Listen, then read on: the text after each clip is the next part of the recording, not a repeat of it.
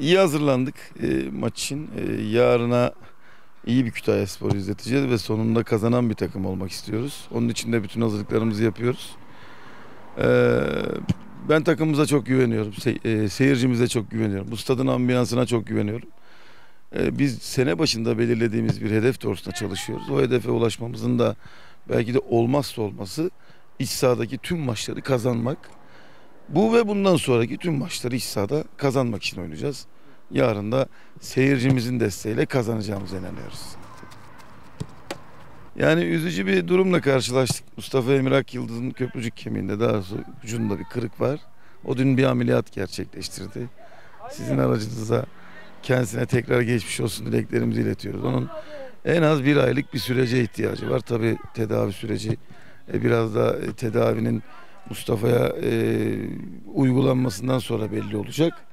Veysel'in bir sakatlığı var. Onun da dizinde bir sakatlık var.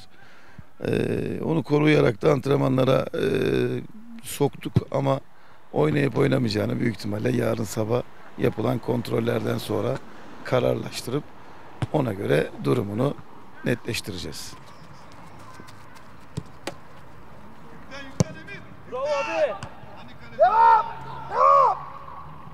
Ya çok önemli bir fiksür avantajımız var. 4, 6 ve 7. haftalar iç sahada oynuyoruz. Ve ben şunu söylüyorum, yani burada hazırlık maçından bile olsa Kütahya'da bir maç oynamak bizim takımımız için çok ciddi bir motivasyon. Çünkü seyircimizin desteği çok. Ve yine de şöyle söyleyeyim, biz etap etap bakmamıza rağmen baktığınız zaman 4 maçın 3'ü içeride. Çok önemli bir avantaj. Ama bu avantaj şu an kağıt üzerinde. Biz onu gerçeğe dönüştürmek istiyoruz. Seyircimizin desteğiyle de bu iç sahada yarından başlamak üzere, gerçi deplasman da fark etmiyor ama özellikle iç sahada tüm maçları kazanmak istiyoruz.